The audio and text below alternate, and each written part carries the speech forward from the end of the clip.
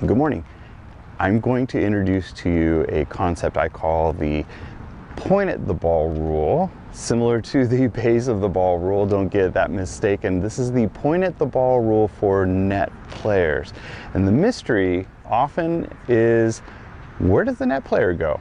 What are they supposed to do? How do they move? And this concept really answers that question, and it's a starting point. There are many different ways to cover, and there's different formations that we can use, but in general, this is probably the best way to start. And it comes down to, and we'll use my little wand here, if you can point at the ball, that's the direction you should be moving 2 or 3 steps. If you can point at the ball, you go in that direction. So if I'm the net player and the ball is in front of me, it's going towards my opponent. If I can point at it, let's say it's going a little bit wide, I need to move towards the ball and I'm gravitating wide. I'm not pointing at it and gravitating to the middle of the court. That's the wrong position. I might need to, after they strike the ball, gravitate towards the middle of the court to pick up maybe a ball that I can reach. But for the first movement, wherever I can point at the ball, that's the direction I go. So it will come kind of like this. Here it is. Let's say my partner hit the ball out wide. I need to go out wide. That's the first position that I'm going to cover. If my partner hits the ball down the middle, it's in front of me. I go that direction and I cover. What happens when the ball is behind me? Well, it's the same thing. I point at the ball and it tells me where to go. So here I am in that first scenario, the ball went wide, I move towards it, and the ball goes back this way. I don't just watch and stand here. If I can point at it when it's behind me, I gravitate back this way. And I've got my hoppers set up as if they were another team, an opponent. As I gravitate back this way, I set myself up looking at that person across from me at the net. Because if my partner, this area is mine. I need to be covering everything that's potentially in this area. So let's talk about that again. When the ball is behind me, I point at it, I gravitate that direction, and as I'm gravitating that direction, I'm looking at the player at the net, my opponent at the net, and any ball that my partner hits at him, I've got that middle covered. And if my partner goes quite a distance off the court, I've got to go quite a distance off with him. If I can point at it, that middle line doesn't say stop. I need to continue with him. So the net player doesn't have a boring job at all. A net player has a very busy job. As a matter of fact, it may even look like this if we're into a point. So ball goes this way, I'm coming forward, I'm ready, ball goes back, I've got to move back with it, I can point at it, I'm looking at the net player, the ball goes over that player, I'm pointing at it, I'm ready, the ball goes back, I come this way, it goes back cross court, I'm back here, and maybe now I can move and attack that ball.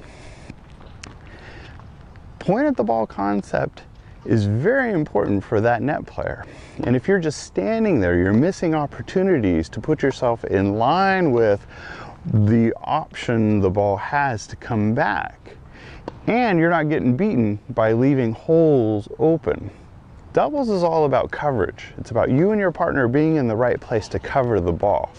It's amazing how many players we see that don't look like strong tennis players, but somehow they're always in the right place. And they're very difficult to play against. Now this also works for lobs. It tells me where to go if the ball goes over my head. And that's really something that needs to be cleared up, because you often hear players on the court saying, switch. Well, if the ball's going over my head to the back of the court and I switch, the point at the ball concept just has fallen apart at that point. I need to actually, as it's going over my head, point at the ball. I need to go that direction. But remember, any ball that goes over my head is my partner's ball. I need to start heading back that way, and I switch in the backcourt. So this ball now becomes my partner's ball, but I'm in the backcourt slightly in front with my partner, so that we're covering the entire court as we come back in. These balls, more or less, are defensive. So I need to be back on defense with my partner. There's a fine line. There may be a time where at a higher level that may change, but remember, this is the beginning concepts of the net player and how they move on the court. So advanced players may be able to attack that ball even though it was a lob. So the distance and the decision of the net player, they may not be going back. They may be going slightly forward, back a little bit, but then forward quickly towards the ball wherever direction it's hit. But the basic concept for people starting out, if a ball is struck over my head, that lob, my partner is responsible for anything that goes over my head. But I need to point at that ball and head in that direction first, and then peel away so my partner can hit it. And then I'm in a position in the backcourt to come forward with my partner on defense, rather than separating ourselves too far and having big gaps in between. Separating ourselves meaning the ball went over my head, my partner's getting it, and I'm just going to switch to the other side. There's a huge gap between us, and we've left ourselves vulnerable. So one last second, point at the ball, it tells you where to go. Point at the ball, tells you where to go. Couple steps. And you can still be moving as your opponent is getting ready to hit. However, once your opponent is striking the ball, wherever you are, you've got to stop. And that's your starting point to react. If you're continuing to move as they're hitting, you might find yourself turning around really quick and picking up a ball. Now, there's one last little tidbit to this that I want to add. If you are the net player, you need to move to a ball on an angle towards the net.